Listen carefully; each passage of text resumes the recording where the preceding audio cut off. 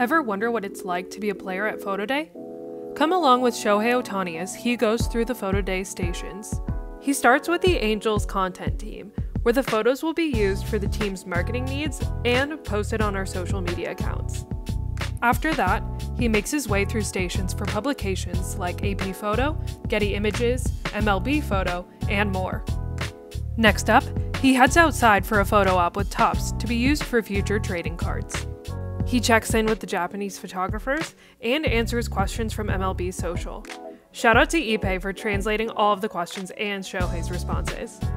From there, he makes his way to the broadcast stations, recording video for Bally Sports West and reading lines for MLB International.